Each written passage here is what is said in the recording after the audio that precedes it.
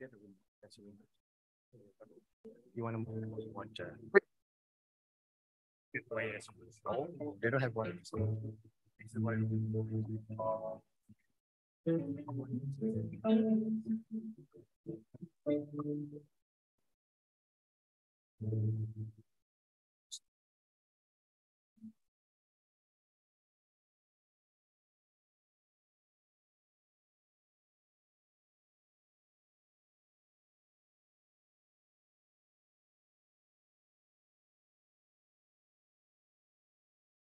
All right, that's right. Hello, everyone. Welcome back. I guess we'll just get started with the program. We have four presenters in this session, and I hope you had a good break and maybe won some prizes in the quiz. Without further delay, I would like to welcome an old friend and also the next speaker, Kesue Kamata, who will be talking about his experience in doing cybersecurity for 21 years. Kamata, if you're ready, come on stage. Let's give him a round of applause. Yeah. Thank you. Hello, everyone. Good afternoon. So thank you very much for coming today's session. And actually, I got a presentation request from Adri, like he will have some very small security session in Kyoto, and can you come to over Kyoto? And I just say yes. And I didn't expect this is happening in the large conference like this, or even Apnic. So as my presentation title, I try to review my 21-year cybersecurity career and what I can tell to audience. And also, I used to attend a lot of the international security conferences a lot, and then I realized this is my second Apnic conference attending. And the last one was, I just checked website, and last one was Apnic 19, and that was in 2005. And that was happening exact same place here, Kyoto, and the ICC. So anyway, this is my second time to come to Apnic, but I'm going to talk about my thoughts about cybersecurity in my recent activities. So initially, I introduced myself. So I've been working only in cybersecurity for 21 years. I see many of the people working in cybersecurity, but many of them are working together as working for cybersecurity as a part of like a network management or IT management, IT developer or something. I see, even in Japan, in many of the Japanese companies, people working for cybersecurity, but together with cybersecurity, they say other jobs. So I've been working only in cybersecurity in 21 years. And then kind of my important background is I did play a lot of TV games during my teenager days, and that is very important skill of how to talk to computers. And that is, I believe that playing a lot of TV games makes your kids become a very good cybersecurity experts. And then after starting the university, I did learn a lot about IT engineering. It was around year 2000, and I did like networking and operating system like Linux or Windows operating system, and setting up servers like VPN, hardware devices, and Windows web application coding and those things. I learned the IT while I was a university student. Then after that, I started to work for Apcert, and I had like 8.5 years of cybersecurity operation experience. Initially 4 years in technical operation, and other 4 years international operations. Then after that, I started working for financial industry, 3 years in bank and 10 years in financial advisor Japan. That is Japanese financial institutions mutual collaboration platform. Basically, people call it information sharing activities. So this is my background.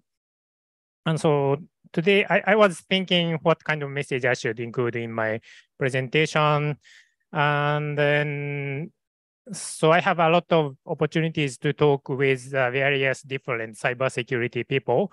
So technical people, non-technical people, corporate managers, bankers, even government, police, regulators, even ministers. So when I talk, most of them, they believe that cybersecurity is like changing like every day. New things is coming today, tomorrow, day after tomorrow. So every day new things is coming. Many of the people believe that. But based on my experience, in 21 years experience, I see many of the new things just a mix of something that was happened in the past 20 years. So that is so many people will confuse if there is a new keyword coming, like a zero trust or cloud, or maybe like a supply chain risk management things coming. They believe like it is a new concept or new keyword, but that is actually just a mix of something happened in the past.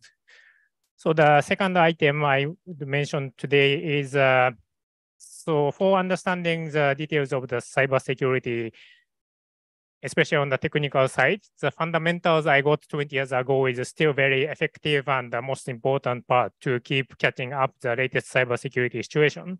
The third one is so for becoming the good cybersecurity expert, getting both of the knowledge and experience is very important, but it is hard to get both sides of the knowledge and experience. So I have chance to talk. I have a lot of chance to talk with the people who just have knowledge, but they don't really understand because they just only have knowledge, and the knowledge is not structured very well. And then the people who just have the experience and also don't have the structured knowledge. So having both of the knowledge side and experience side is both important, but it is really hard to get both of them. So this is my today's conclusion, and I will start my presentation. So how cybersecurity changed in this maybe 20 to 30 years. Initially, cybersecurity was started like computer virus and worm. And then the motivation of the cyber attacker was more like a technical interest or maybe technical motivations.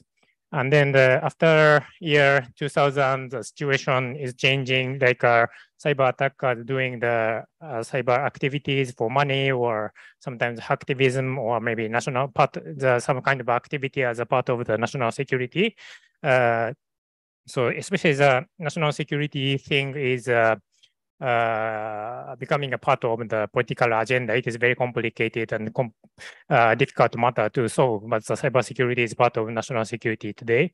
And also we see a lot of the new keyword is coming, maybe IPT or ransomware, malware, a lot of the new keywords are coming every year basis. And also while cybersecurity is changing, we see a lot of the IT environment has been changing. Like we didn't have iPhone maybe 15 years ago, but today everyone has like a smartphone, and we can easily access to the Google map from everywhere to identify the location where we are now or the direction where to go. So we have the cloud, we have the remote working environments. Situation has been also changed. So the cyber attack situation today is more like we hear a lot of like a ransomware, DDoS attack, web defacement, fraud, malware, vulnerability, 0-day. So those kind of the new, not new things, but a lot of the different keywords are coming and going. And then it seems like there are a lot of the marketing keywords also there. So this is kind of the situation now we should understand. And after around year 2007, I've been trying to identify what is the best way to grow the cybersecurity experts that who can handle the various different issues. And I found doing the hands-on training is very effective to make people more understand the details of the cybersecurity. And here are several findings from my hands-on trainer experience. The first one is hands-on training is very effective to people for the students understand cybersecurity. And this aspect is especially important to verify your knowledge is your understanding of some knowledge is right or not. So for example, if we conduct hands-on training of the PCAP, packet capture analysis training, and I give you like a TCP IP session file, and you can analyze the file, and you can try to answer several questions. But you cannot answer if you don't have the certain proper knowledge of the TCP/IP. So you can verify yourself by doing the hands-on training to understand if you are really have a good understanding of the technical details. And also, based on my a lot of different hands-on trainings, I always receive the various different questions. And I found most of the questions are coming based on the lack of the fundamental of IT knowledge. So fundamental of IT knowledge means like knowledge of the networking, TCP/IP or several protocols, or maybe knowledge of the operating systems like Windows, Linux, and knowledge of the server, how does, for example, web server is working, how the email server is working. That kind of the basic knowledge is really help you to understand the technical details of the cybersecurity. So also I found even if I give like a 2 days training, maybe 1 week training, people cannot fully understand everything during the training time. So it is really taking time to make the people understand the technical details of the cybersecurity and also the IT fundamentals. It's really taking time to people understand and people realize what it is. And so using your hands, doing the hands-on is much better than listen or read. I think everyone understands this part. So next, my next question was how to make people how to learn IT fundamentals. So when I was a university student, I had a lot of chance to learn IT fundamentals, like setting up the network by myself, or setting up servers, setting up the web applications database, so those things, and I gradually understand things. And I realized that it's really important to have the both sides of the experience and knowledge to get the good IT fundamentals. And setting up the networks by yourself and setting up servers, applications by your hand is really helpful to learn how it works. And then the doing it only once will not help you fully understand everything, but doing it multiple times gradually make you have the better understanding one by one. And when I was a university student, I installed Linux today, and the next day I tried to do something, but I realized I need to start install Linux again. And so I did installing Linux again and again and again, and I gradually understand the install process of the Linux, or how the hard drive was managed, or how the operating system is working.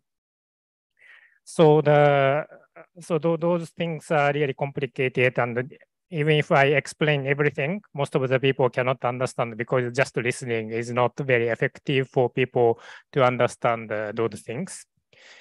And one of the reasons why we need experience is because even if we have the different knowledge, knowledge cannot be structured if just with knowledge. We need to have the certain hands-on experience to structure your knowledge of the IT fundamentals, and the cybersecurity understanding of the technical details of some cybersecurity needs IT fundamentals.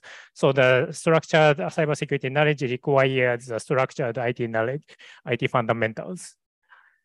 And also for the experience part,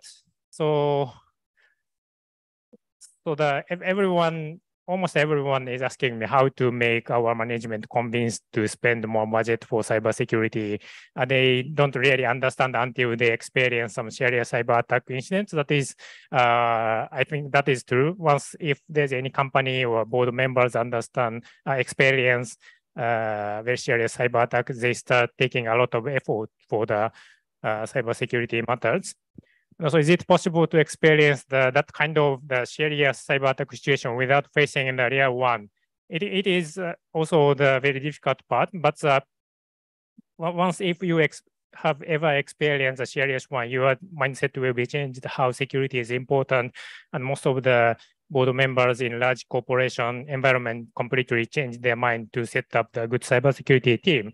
I've been taking a lot of time to talk with board members in large Japanese companies, and some of them have really good understanding why cybersecurity is important. But some of them tell me the truth that they really don't understand what is cybersecurity, but they follow the government rule or regulation because everyone considers cybersecurity is important. But sometimes he or she says, I don't really understand, but I just do it because the situation is like that. So making the people understand the situation is experience really helps. That is for board members and also even for the technical people, the experience really helps you to understand the details of the things. And also even if you have ever experienced some serious cyber attack, incident handling, what did you do during the incident handling is another key matters. Did you do just a log analysis, or did you do forensic analysis, or did you do the coordination with maybe organization, external entities? Did you talk to management? Did you manage the cybersecurity team? What layer did you work on during the cyber attack situation is really another key of the experience for making you understand the cybersecurity things. So how you get the experience virtually. So we better need more cybersecurity experience without having the real cyber incident happening. And then I realized one of the shortest way is set up an isolated environment by yourself from the network to servers, operating systems, applications, and then do the cyber attack by yourself by reading some books or something. And then do the incident investigation by yourself, and then think what kind of the countermeasures will be needed for the environment is kind of the good walkthrough to understand how the things works and how the cyber attack works, how the incident response can be worked. So setting up this kind of the training course is very effective for making people realize what they don't understand, what they understand, what they can do, and what they cannot do. So today's message again, because I don't have much time, so it's a very short presentation. But in cybersecurity world, new things are coming. But most of the things are mix of something we saw in the past, maybe 10 years ago, 15 years ago, something. So every time when you see the new things, I recommend you consult to someone who has a long experience of the cybersecurity to get the knowledge and opinion. How do you recognize this issue? So that is very effective way to understand the new things in a way. And also the IT fundamentals I got 20 years ago is still very effective. So I still keep reading some IT fundamentals book, and most of the book written around the year 2000 is still very much effective and very well written. And many of the IT fundamentals book today, recently published, has too much content to talk about details. So looking back to the 20 years ago, knowledge has still very effective, and I suggest you to talk to someone who has like maybe 20 years or 30 years experience to and asking them what kind of book do you recommend. You still think it is very useful today. And then getting both of the knowledge and experience is important, but it's very hard and it's taking time. I try to grow the people, and it's really taking at least 3 years until they have the very good fundamentals. So I think this is my last slide, future of the cybersecurity. So today I see more and more people are coming into the cybersecurity industry, so who doesn't have the technical understanding, and it is getting more difficult to communicate with them. And then so there's always a huge gap between the people who has a long years of cybersecurity and who doesn't have the long years of cybersecurity. So if while I talk to like corporate top management people, I cannot use any technical keyword. Like even I cannot say like DDoS or malware, ransomware. Even that I cannot use it. So that kind of the huge gap are there, and understanding that gap is important to realize what kind of communication will be needed. So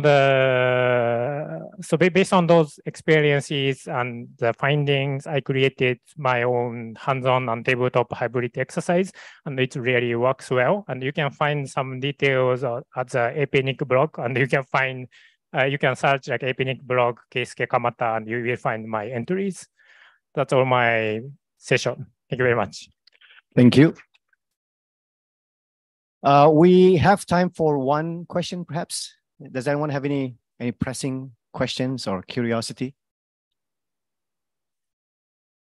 We have one, okay.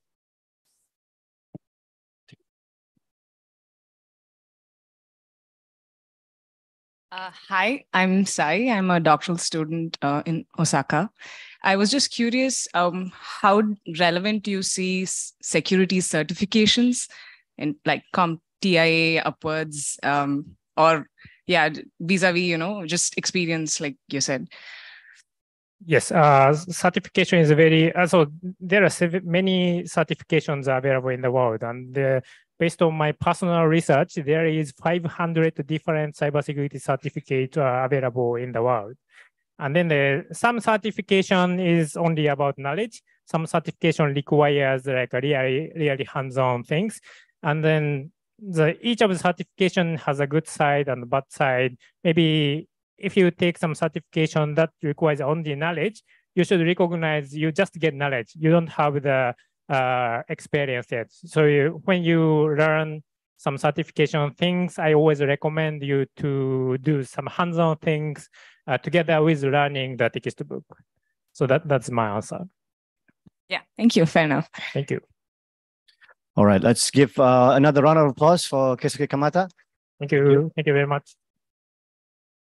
All right, so from experience sharing about the security knowledge and community, we go to a presentation by Ji So-jun from KRCC, KISA. And he'll be talking about exploitation of the IE JavaScript 9 type confusion vulnerability in the fake Itaewon Crowd Crush report. Probably the longest title of the presentation today. All right, the floor is yours. Let's give him a round of applause.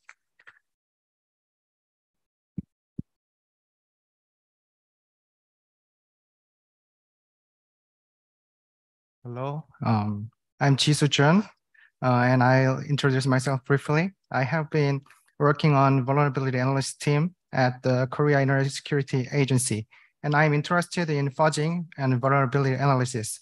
Actually, I don't have enough time to present, so I will proceed with the presentation quickly, and I will introduce about exploitation of the IE JavaScript 9 type confusion vulnerability in the fake Itaewon Crowd Crush report.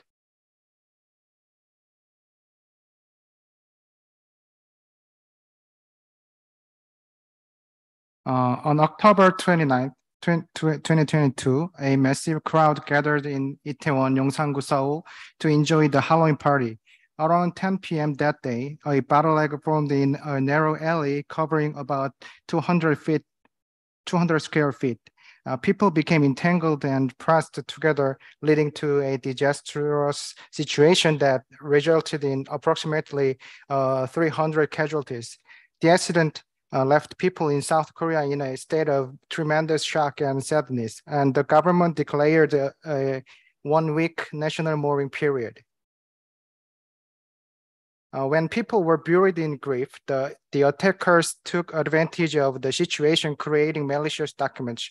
Once the accident occurred, government disclosed to the public a revision of the response progress report on the Itaewon Crowd Crush on its website bulletin board on October 31st.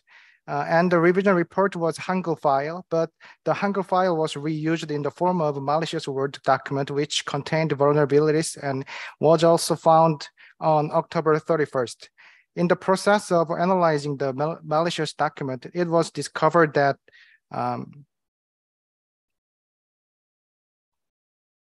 the document had a 0-day vulnerability CV 2022-41128 that no Microsoft patch existed. In response, Microsoft released an official update on patch Tuesday, November 2022 that included a patch a patch for the vulnerability.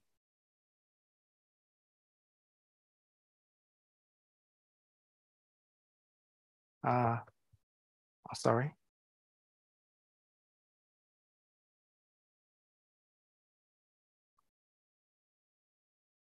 The attack process, attackers send a phishing email which contains a Word file to the victim. In the first stage, when the victim opens the Word file, they assess the URL that the attacker has changed through remote template injection. As a result, they connect to the first attacker server and download a malicious file. In the second stage, by the CV 2017-0199 vulnerability, the victim assesses attacker's URL in the RTF file and connects to the second attacker server. As a result, they download a HTML file. In the third stage, CV 2022-41128 vulnerability occurs in the process of rendering the downloaded HTML in a Word file. When rendering HTML in the Word file, Internet Explorer's JavaScript 9 engine is executed. By exploiting the fact that Internet Explorer's JavaScript 9 engine executes when rendering HTML in Word, an attacker can trigger a type confusion vulnerability within the JavaScript 9 engine and infect malicious code. Stage 1, remote template injection is a cyber attack type that leads the victim to download a malicious payload by abusing the normal functionality of setting remote templates in MS Office documents, such as Word or PowerPoint. And for a Word file, the settings XML relationships file located in the real subfolder of Word folder for remote template. Attackers modify the target tag in the XML file, leading the victim to access the website set up by the attacker. The malicious document was set to download the malicious RTF files instead of templates from msoffice.com and schemas of an XML format.org, which were disguised as normal domains. CV 2017-0199 vulnerability is a remote code execution vulnerability caused by the OBJ-A2 link in a Microsoft Word RTF document. When the victim opens the RTF file containing OBJ-A2 link, the OBJ-A2 link downloads the file using URL moniker com object. URL moniker com object creates a URL and tries to connect to a network using the moniker class provided by operating system. We could see an OL link connecting to msoffice.com in the actual downloaded RTF document, and CV 2022-41128 exploit code was downloaded from the link. In third stage, CV 2022-41128, vulnerability is triggered when the downloaded HTML is executed. As I explained before, in a Word file, Internet Explorer's JavaScript 9 engine is activated to render HTML. To improve performance, a JIT compiler is embedded in the JavaScript engine, such as Chrome V8 and Firefox SpiderMonkey, and also Internet Explorer JavaScript 9. A JIT compiler enhances code reuse efficiency by caching frequently used code and compiling it in real time. Here, the JIT compiler triggers a type confusion vulnerability during the optimization process. As we can see, the POC code, it first creates variables of int32 array and object types. Following that, in the boom function, it repeatedly assigns the int32 array type variable D to the variable Q for more than 100,000 iterations with false as the argument. As a result, the JIT compiler believes the changed object type is still an integer and attempts to save the data value. But actually, it saves the data value to object type, not integer type. So it becomes possible to write a value into a specific memory address. In the POC code execution results on the right, we can see an access violation triggered by attackers as they set up to write the value they want, EAX, to their specified memory address, EBX. This shows how write what where condition is set up. Next, let's take a look at the root cause analysis on CV224128 and the exploit process. Root cause analysis, the function global opt array source contains the function global optimization should expect conventional array index value, which is the root cause function for the vulnerability. Before the patch, if the execution result of the function global opt should expect conventional array index is false, it accesses the function opt array source without type verification. Since the function global opt should expect conventional array. Sorry.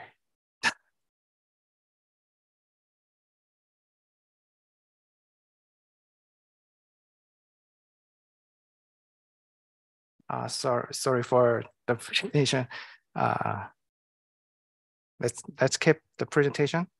Before the JScript 9 DLL patch was applied, when the function global opt should expect conventional array index value returns 0, we can see that the code flow process proceeds directly to a return code block. Bypassing the type checking process, bypassing the type checking process, we compared the module before and after patch and checked a branching statement was added with MSRC, Microsoft Security Response Center function. The execution result of patch it function, if the result value is 0, this function branches to should expect conventional array index value, and if not, it branches to the type checking function. While the MSRC function is not publicly disclosed, it is presumed to be an internally developed function by the MSRC to resolve the issue of the vulnerability.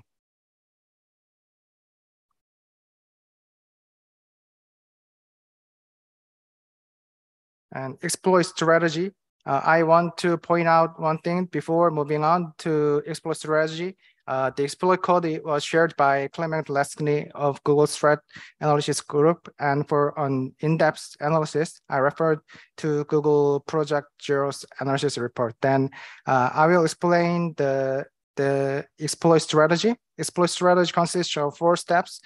First, grant read-write memory by overriding the length of array object and leak JScript 9 DLL VF pointer. And second, corrupt additional array object to point a data view objects buffer to achieve arbitrary memory read-write. Third, create a fake string object and a fake VF table using arbitrary memory read-write. Lastly, call the virtual protect function and execute a shellcode using fake VF table. As I explained in the POC code, despite assigning an object to the variable q, it is still recognized as int32 array due to type confusion. Consequently, it becomes possible to write arbitrary values to B52 through the q variable. Q now points to the header of the B52 array by setting fields such as array length and array actual length and buffer length within the array header. The attacker extends the size of B52 to 1x in 1FF in hex, so large size. Originally, the size of B52 was 20 in hex, but it is changed to 1FF in hex. Therefore, the attacker can access memory of other arrays like B53 or B54 later using B52 by N array. Within the header of the B52 array, there is the address of JScript 9 JS JavaScript native int array VF table. This address can be extracted. This information is important for finding the image base of JScript 9 DLL, which will be used during the later steps of the exploit. Here, the values stored in Q0 and Q1 are 64-bit VF table pointers. However, due to type confusion, they are recognized as int32 array, enabling access in 32-bit each. Therefore, by dividing the variable into Q0 and Q1 and linking them, attackers can get the value for 64 bits. And the second step is to corrupt the array object additionally to point the data view objects buffer to get arbitrary read and write. To achieve this, the first thing to do is to create data view object. As seen in the code, a 16-byte array buffer is allocated and a data view object is created, which is then assigned to be 53 by 0. As a result, as we can see in the structure, the address of data view object is stored in the data area of the B53 array object contents.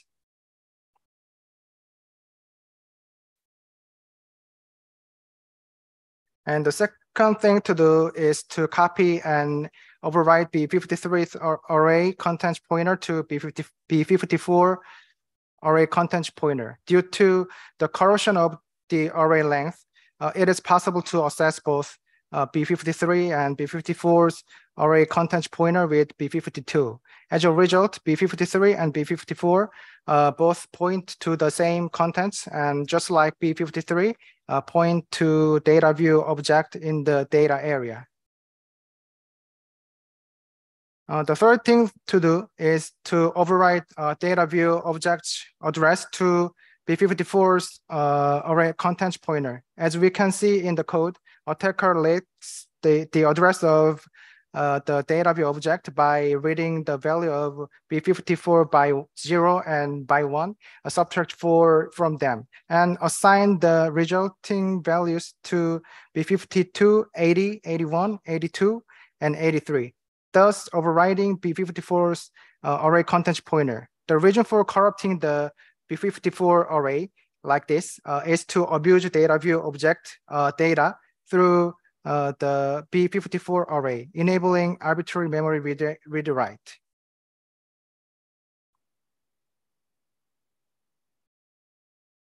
The fourth is to arbitrary read and write memory using B54 array. Through the third process, B54 by 0 points to data view object start address -4 and corrupts data view object data through B54 7 and 8 arrays, which enables arbitrary memory read and write.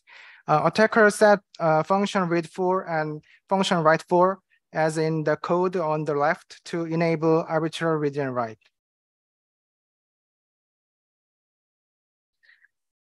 And next, attacker create a fake literal string object for arbitrary code execution. Attacker needs dummy literal string, compound string, and shellcode string. The dummy literal string will be used for copying function pointers and obtaining type pointer later. The compound string allocates 2,900 bytes of memory space with 64 zeros, which will be used as arguments for the virtual protect function in the future. The shellcode string will be used for executing malicious code. To create fake object, the first thing to do is to allocate string objects to B53 array. In this process, the address of literal string object is overridden to B53 by 1, which is later used to create fake object. In the structure of literal string object, values are saved in the following order of VF table, type pointer, size, and buffer pointer.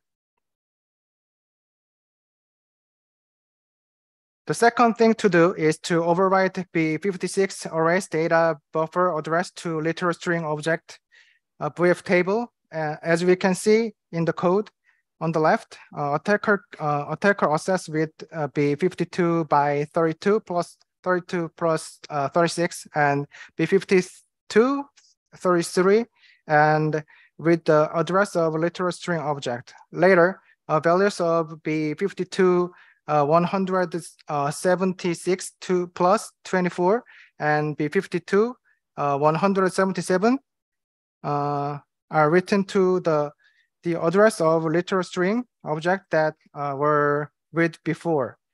B52 by B 176 and B52 177 refers to B56 arrays data buffer address. These are later used to create fake VF table, which is created in B56 buffer.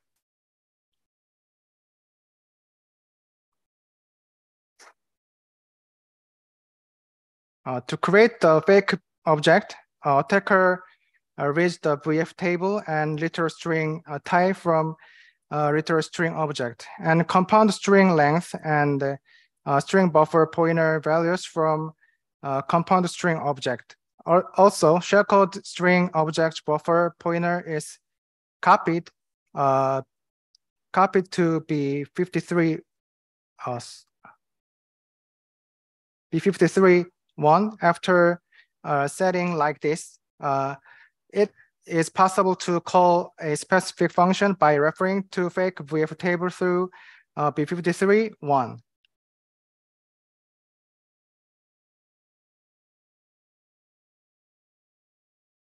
In order not to break the execution flow, two proper functions need to copy it from original literal string VF table. Here, the two functions JS JavaScript string get property reference and JS halt callback can allow breakpoints are copied. Later, using the function JavaScript string get original string reference, the virtual protect function and shellcode are executed.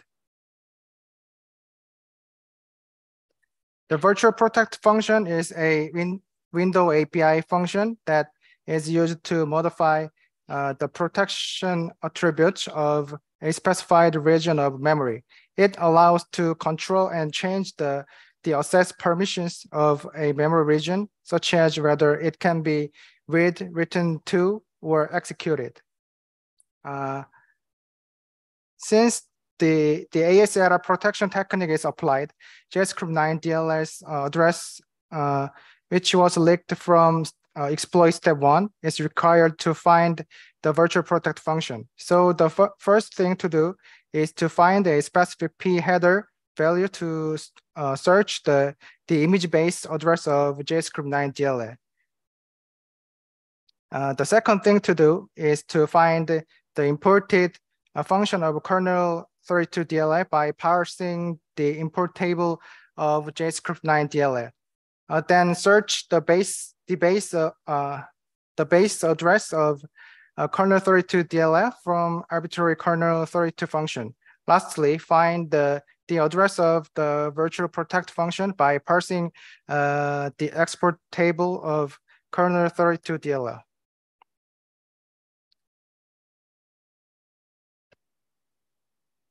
The attacker writes the virtual protect function address and shellcode address in the fake VF table at offset 2C8 in hex. Each JavaScript string get original string reference functions offset of original VF table to enable the execution of both the virtual protect function and the shellcode. When the train function of B53 1 by 1 is executed, it references the fake object and fake VF table, leading to the execution of the virtual protect function and shellcode. You have 1 minute. Yeah. Last two takeaways. A watering hole, spearfishing, email, and similar tactics are commonly used in APT attacks and are highly effective at misleading users. Even though support for Internet Explorer has ended, applications like Word and PowerPoint still rely on some of its modules, making them vulnerable to exploitation despite the end of IX support. APT attacks not only use known vulnerabilities, but also zero-day vulnerabilities that haven't been patched, making users vulnerable even with regular security updates. Therefore, users need to pay extra attention, and it is important not to open documents with unreliable source and check sender's domain, reconfirming whether they are trustworthy or not. If a document prompts the execution of macros or triggers security warnings, users should be suspicious of the situation and stop the act of opening the document. Lastly, it's important to keep antivirus software up to date, perform regular scans, and ensure that the operating system remains secure through regular security updates to prevent vulnerabilities. And okay, so this is end of my presentation. I'm so sorry for the first presentation that I didn't check the presentation. I'm so sorry. If you have any question regarding the presentation, please send an email or question, any question? All right, let's give a round of applause for the presentation. We are running a little bit behind time, so maybe you can either send a question or find him to ask a question. I'm glad that he did all the hard work for us, and let's give him one more round of applause. Thank you for the presentation. Okay, thank you. Yeah. All right, we are now with our third presenter for the session. It's Charles Lim. He will be sharing about developing cybersecurity incident response capability in the higher education sector in Indonesia. So let's give him a round of applause.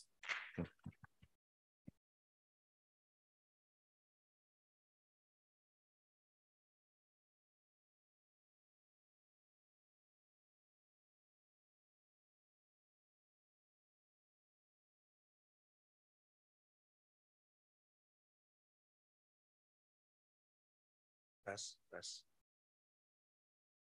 I need to turn it on.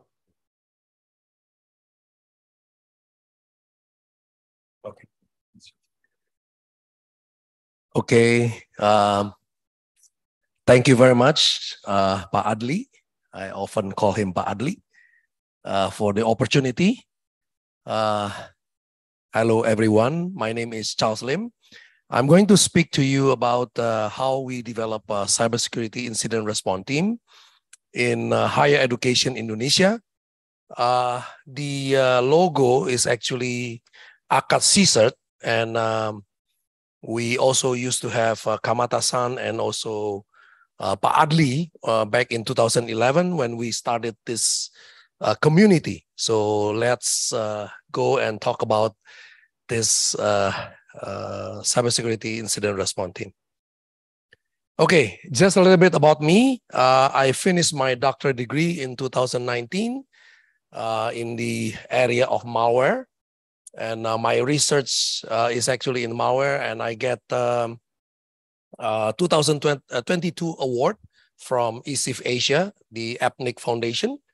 And we also have a very beautiful dashboard to actually display all our HoneyNet threat data.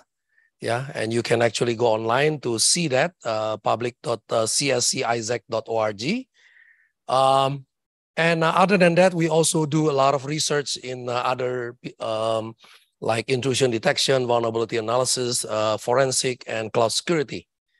Other than Apcert, I also actually not chapter lead anymore. Pak Kalpin is now our chapter lead. He's sitting in the audience. And also I'm involved in Asosiasi Forensic in Indonesia. Of course, in my Daytime, I usually teach master degree and bachelor degree. Okay, so the agenda is actually to talk about what are the challenges, right, in the higher education institution. And then, of course, talking about the CCERT services that we need in Indonesia. And of course, also, what are the components that we need also to establish that? Okay, and then we talk about strategy, the journey, and some case study. Okay, the CCERT philosophy that I learned from the head of Apcert CCERT, yeah, actually Prof. Heko is used to be the head of ID CIRTI, Indonesian CERT in Indonesia, yeah. The first is actually egalitarian, yeah, meaning that we have to be exclusive, something like, you know, to also inclusive at the same time, and also trust, right? Building this trust among all the CCERT, and also non-bureaucratic. Sometimes we also establish CCERT using our own institution, but we usually, you know, try to ask them not to use their own university name, but use some kind of naming that that easily we can coordinate together. So currently we have some challenges. Even though Indonesia just published a nice national cybersecurity strategy, it's not yet complete by its own. And then also the framework is not yet completed. The second thing is the awareness of cybersecurity is very low, and also preparedness is also very low. So that's one of the biggest challenges in Indonesia. And also we also have, you know, recently, the last 2-3 years, highly exposed many education with ransomware. And we know that vulnerability has also become an issue to many institutions, especially the zero-day run, right? And then the other thing is the limited capacity and capability to detect and respond. Yeah, so we have a low capacity in terms of human, and then also we have the capability itself have to be elevated to the level of what we actually expect.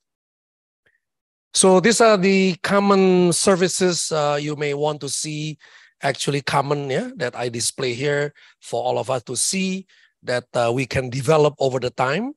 You know, starting from management perspective, vulnerability, situational awareness, and then of course training, you know, and including workshops, and of course how you can actually create awareness to the public. Now, some of the key components that I think we need to develop over the time in Indonesia is first of all create a plan, right? I think we all know that if you fail to plan, you actually plan to fail, right? So we have to start with planning, and we need to develop some capability for the team, including each of the university with the relevant technology.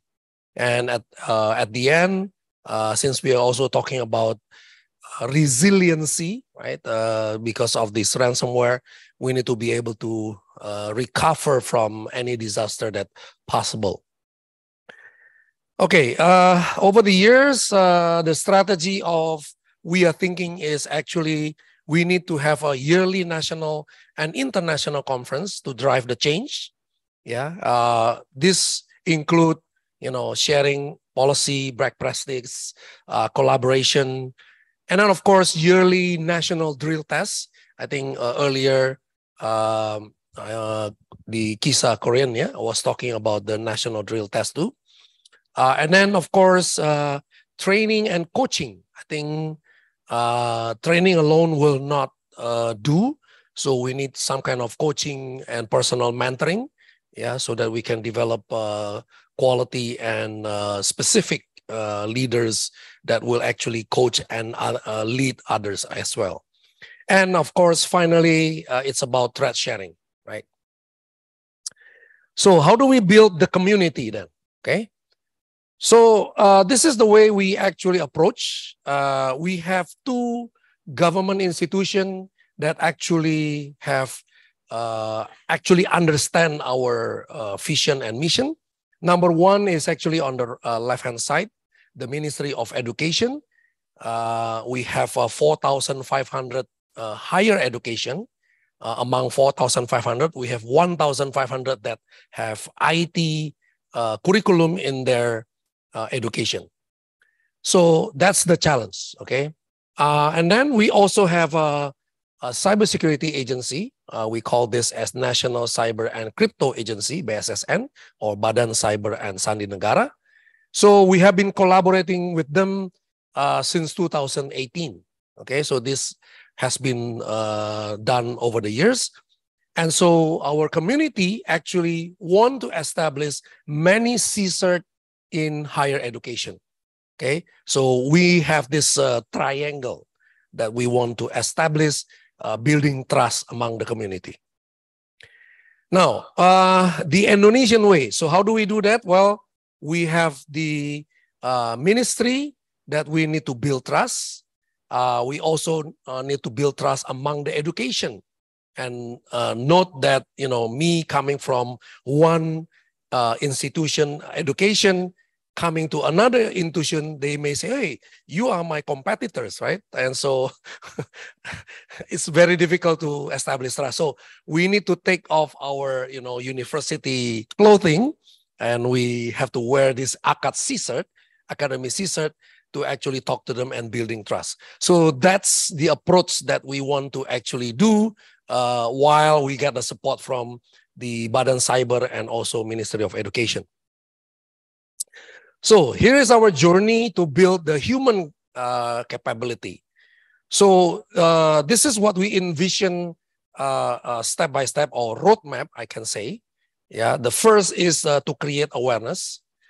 Here we have a seminar, workshop, tutorial, and most of the things maybe we can actually talk about policy, risk, knowledge, right? As you probably already know, competency is actually have three components. We have knowledge, skill, and abilities. So here we talk about knowledge. And learn is actually the next step, where we have a training, mentoring, cyber range, right? Where we practice blue team and red team together, and, you know, competition. This raise another level of, you know, maybe also pride, yeah, so that they can compete to each other. And here we have maybe certification, planning, and skills are involved. And then at the next stage, you can also call this as a maturity level as we go, right? And then we perform, where we actually monitor and respond. So we teach them how to monitor their own infrastructure, their own application, their services, and also do cyber drills on a national scale, right? And here we have, you know, maybe different vendors involved technology-wise, and we need to manage them and then also raise the ability. Finally, we want to achieve. This is what we want to achieve, right? We want somebody who already being trained, you know, knowledge, skill, and ability. They are able to actually analyze and share their analysis to others. And of course, we need KPI, key performance indicator, to actually measure their improvement, right? Maybe some kind of competency matrix, yeah, regarding of level. And then, of course, finally, if we have some government compliance, we have to comply with. Here, we have a certification, maturity, and improvement is matters. Okay, so what about the platform, right? So the platform that we think about is actually in this area. We have infrastructure, learning management system, training modules, collaboration, certification. You know, this is not just certification for a particular knowledge, but it's also a certification of, I will call it as, you know, achievement. Yeah, if you already have some knowledge, but you need to able to actually handle incident. Yeah, and we're going to measure the number of hours that you actually handle incident, number of cases. and we summarize that as we call it as certification of achievement. Let's say at the end of the year, we will release certificate of achievement of maybe 40 hours or 50 hours, like a flying times, right? So something like that, okay? And then we improve from that, right? And of course, at the end of the day, integration of tools and security is important. Now, here is the key, right? Operationally, Prof. Eko, as the head of Apcert, we have the administration in Bandung, but the response center is actually in Jakarta. So we set up a very small so-called security operations center. It's just 4 monitors and then maybe simple 2 monitors in front that we can actually monitor incident and then ask this lecturer that we train to be involved in incident response. At the first stage, maybe we just ask them to just notify, right? If there is an incident, certain website has been infected with malware, we got a report maybe from BSSN, we just let the other party know, and then when we see that this is already cleaned up, and we just close the case. So something very simple in the beginning, right? And then we go on from there. Okay, so the other thing that we also have created, and already successful this year, is what we call the International Conference on Cybersecurity. This is where academicians come in together, publish their papers, so that we have a place where we can have sharing of knowledge, right? Publication. And so we do that. And on the left, you can see the head of the BSSN is already officially endorsed this. And so this is the first international conference in cybersecurity in Indonesia. So we progress this as we go, but we are glad that this has been successful. And a lot of the students and also lecturer has been publishing in this international conference. Okay, now let's talk about what about members meetings, right?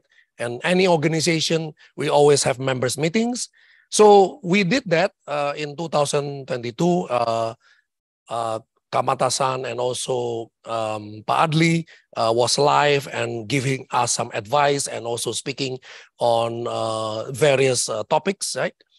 So this is the seminar, we call this as Musyawarah Nasional, which is actually a national meetup, right?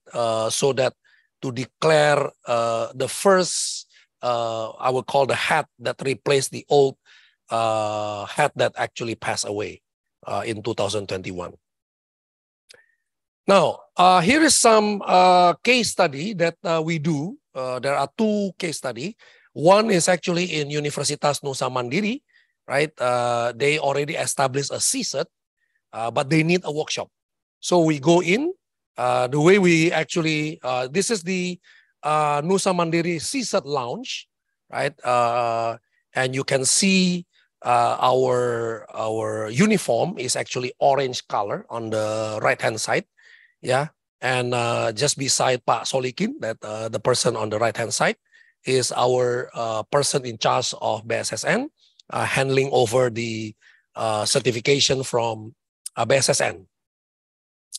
Okay, and this is the website that they already established. There is RFC, as always, 2350 to declare, the manners and everything, how the CSET is established. And we also delivered the first workshop.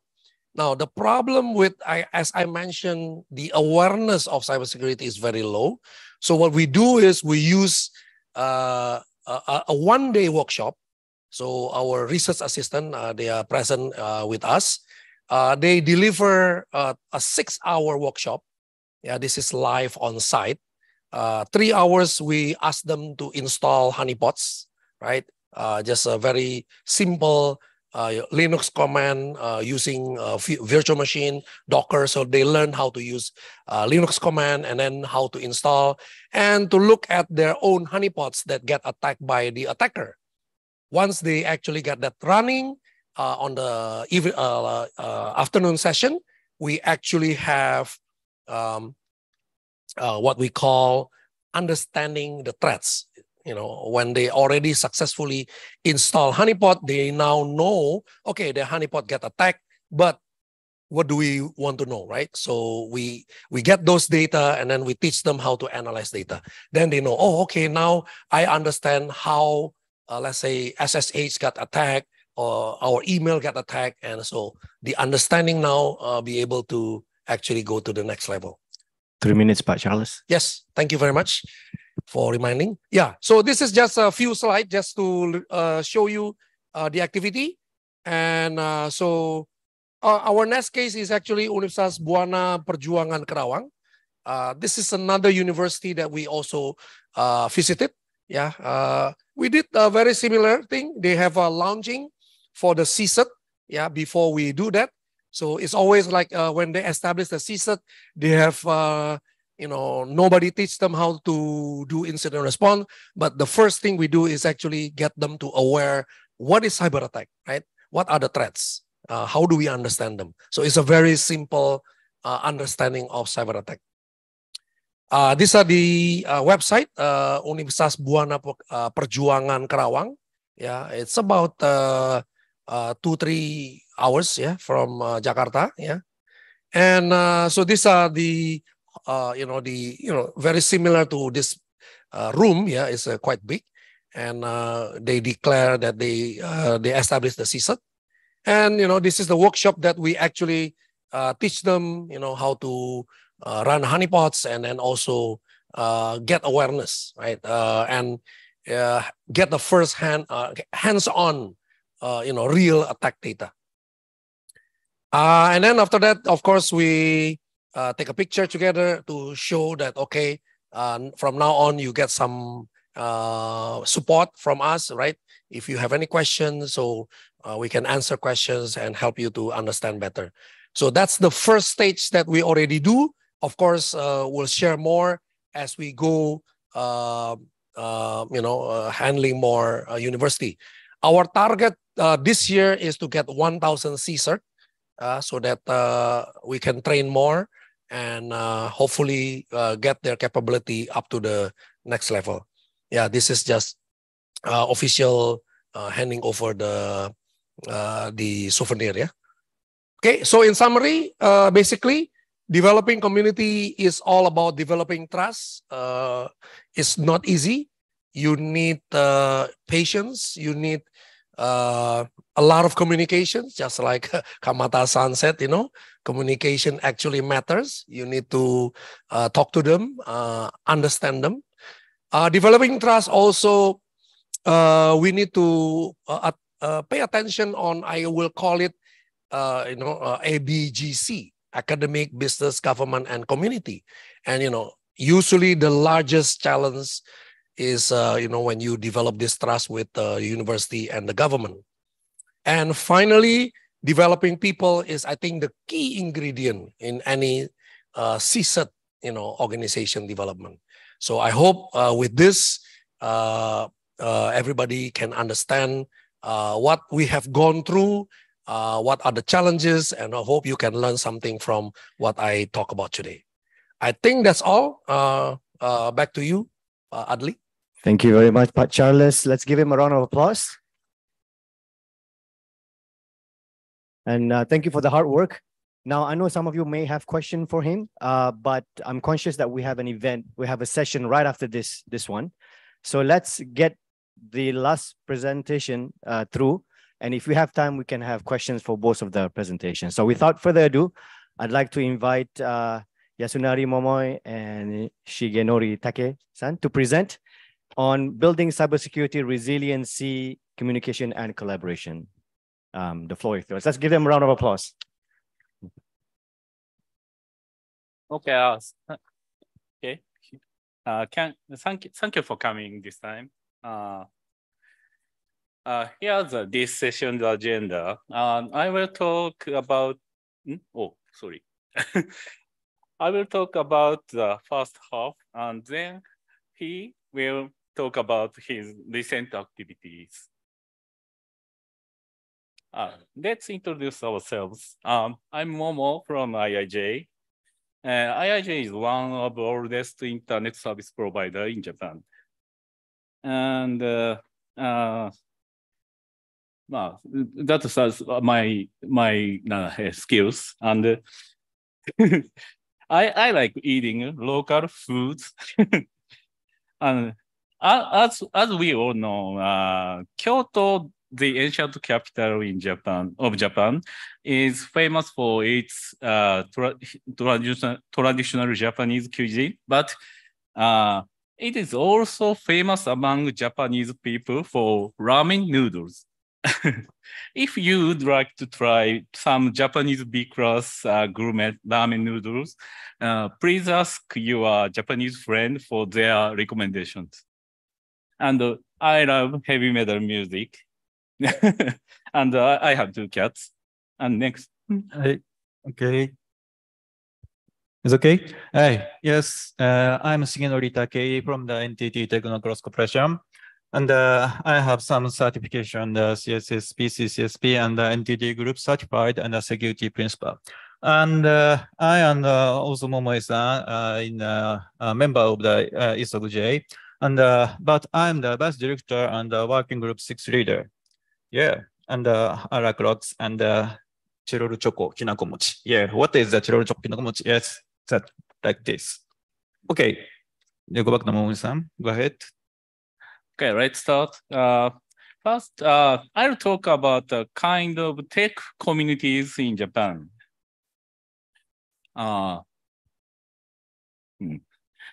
There are many different types of communities, and I want to introduce today is one of Japan's grassroots communities, the Tech Study Meeting.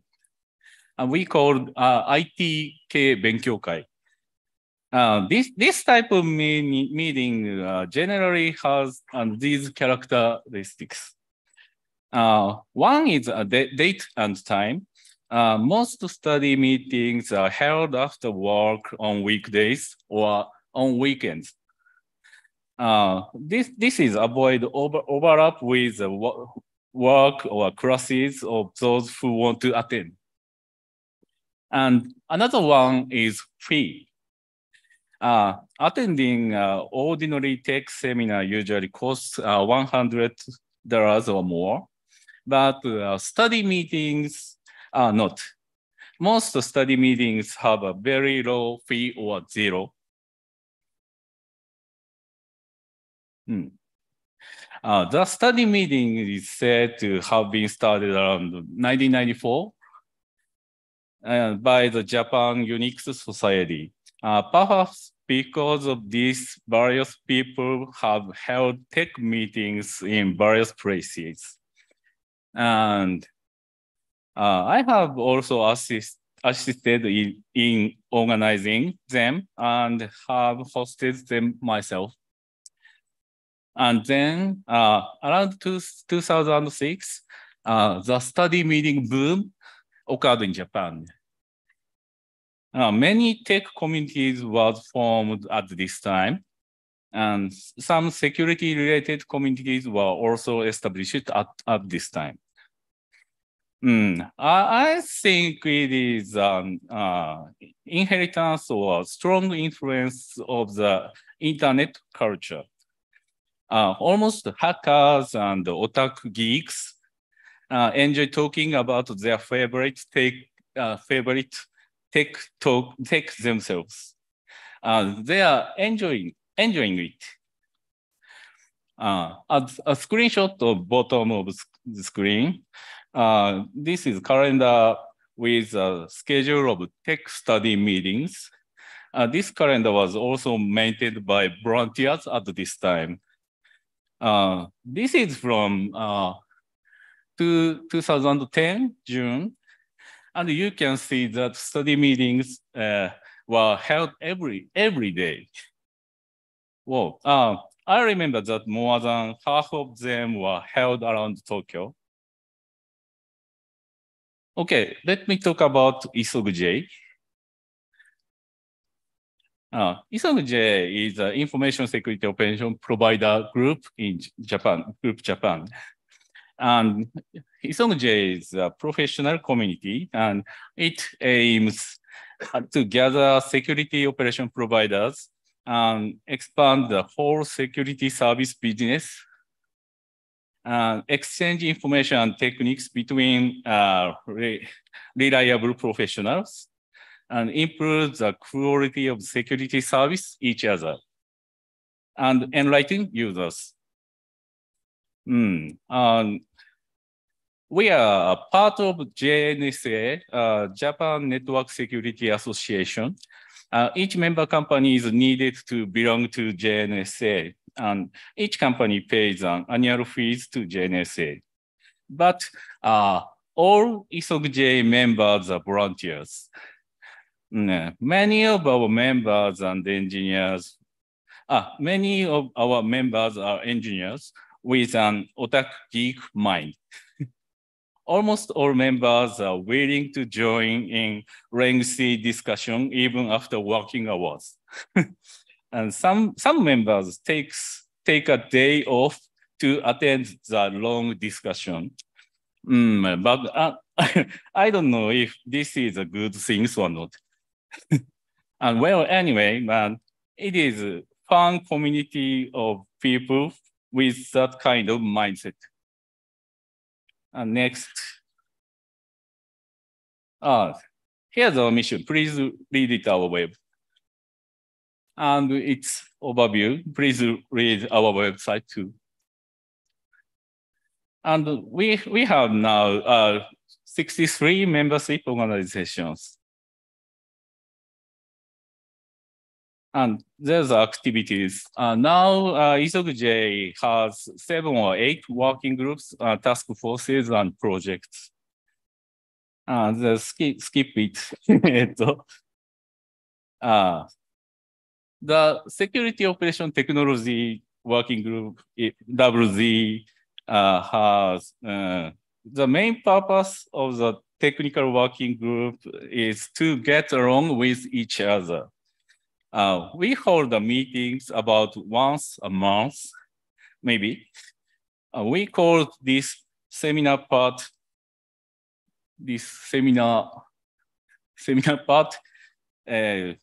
to a subpart, and this part we call main part.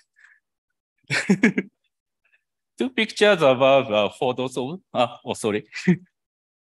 2 pictures above photos of subpart, and 2 pictures below photos of main part. We call them so. Back to introduce working groups. And the law research of WG is discussed around the law and systems around security operation business.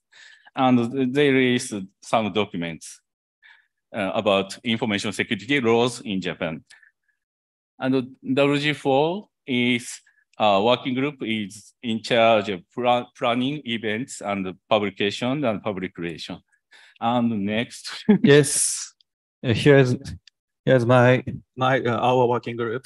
And working group 6, the name is the Security Operations Chaos Working Group. And why the working group 6 is working lock? In Japanese, lock pronouncing the lock. No, 6. 6 is, in Japan, 6 is pronounced as rock. So we called, we are the working group lock. And, but we discuss very seriously any issues on the security operation, the chaos, and taking an acronym SOC. So we named the Security Operation Chaos Working Group.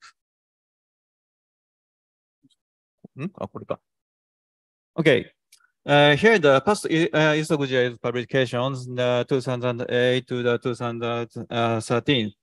2013 is one book just published. And the next, here the Working Group 1. Working Group 1 is collaborate with the OWASP Japan. And here the about pen test and web application vulnerability assessment And last year, guidelines for the testing for the GraphQL and security in agile software development. If you are interested in the web application or developing, please download and read these documents. But these publications are already written in Japanese. Very sorry, but most of SOC and CSAT members in Japan prefer the Japanese readings. And the next, building a security team. ISOGJ is a community of for the security option providers, and each company provides services for the customers. And but we think how to build your security organization team. And there are many good documents already available, textbooks, guidelines, and frameworks. And in Japan, and English or Japanese, the documents that have a good reputation. And there's a list. Thank you for the good documentation. But people in company or organization think that is feel very difficult. Why? Security organization team has various design and structures, and the situations vary, like scale, structures, and the staff, and the budget, and already they have the existing services and the professionals. And what is the organization aiming for the in the future? What should we do? And our working group 6 and the ROC working group classify and organize them from the viewpoint of the operators. Break down the security operation into the services. And after that, summarize the using the categories and the services. At last, we published a textbook for the security response organization. That is just document. And here is our working group publication documents. And 2015 to the this year. There are two important documents. And at the one is the 2018 textbook for the security response organization version 2.1. And this year, version 3. Anyway, at first, there is the information sharing. Now, in each working group, everyone shared information with each other only in this community. We discussed what is SOC, what is the vulnerability testing, what is the blah, blah, blah. At last, we released some documents. And our textbook in the 2018, that was referenced. One big point, the special issue, the technology and innovation in the Olympic Paralympic Games Tokyo 2020. And here the English white papers, and you can download free. And next is our context to contribute to the ITUT recommendation EXO 1060. That is the framework for the creation and operation for the Cyber Defense Center. And next, the textbook for the response organization, the version 3. Here is the this year's February 13th published. And that document is aligned with the version 2.1 to EXO 1060, and only sorry, only Japanese. And here is the writers, and thank you for the working group members, and thank you for the companies. And here is the ITUT recommendation EXO 1060. EXO 1060 is approved at the 2021, and at first published in English, and now published 6 languages. And here is the related person in Japan, and Hiroshi Takechi, the founder and director of the ISOGJ, and Shinji Abe and I are also the vice director of ISOGJ. And here is a site at the ITUTS 17. If you need some information or upcoming event, please check here. And here is the outline of the X.1060, but today is a few times. Yeah. That is a figure 1. And that is a CGC in the organization. And here is the, now we can read, we can download from ITUT in the English, Russian, French, Arabic, Spanish, Chinese. And if you want to read, if you'd like to read in Japanese, here is a TTC standard. TTC standard is the standard in Japan. And you can download the JTX 1060 and using reading in Japan, in Japanese. And now, under development as a supplement for the X.1060, the center, that is tutorial materials.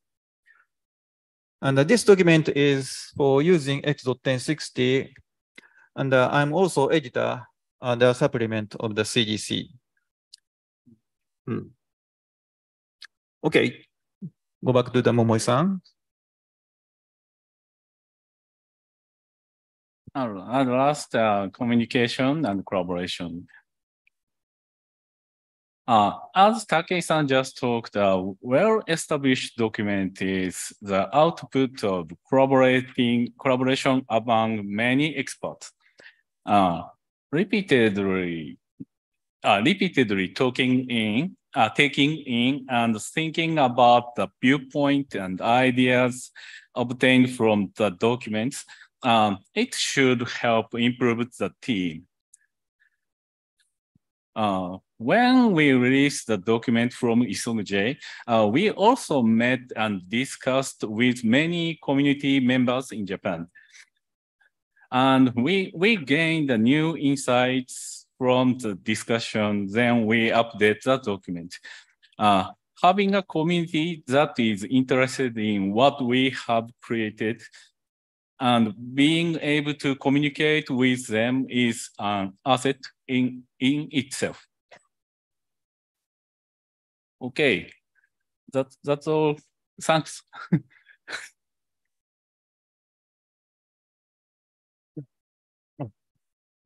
Thank you very much. And I think that's all that we have for today, all the sessions. Let me see, do we have time for question? Maybe we don't have time for question to prepare for the other, upcoming session next. Yeah. So let's give them another round of applause. Thank you for the presentation. Yeah. And please have a look at their website with lots of really useful documentation from the work of the members. So with that, everybody, we have reached at the end of the session. And maybe just a few points before we all go. So first of all, thank you all speakers, all presenters, all of the audience here and online, as well as HKIX for sponsoring the session. And I hope that you have seen the main theme for this session is collaboration, awareness, and the work that has been done by various groups so we can all leverage and benefit from one another. And also, I think everybody has a responsibility to contribute and help. And with that, thank you so much for your attendance and participation. And I hope to see you at perhaps the next security track in another conference. Thank you so much. Have a good day, everybody.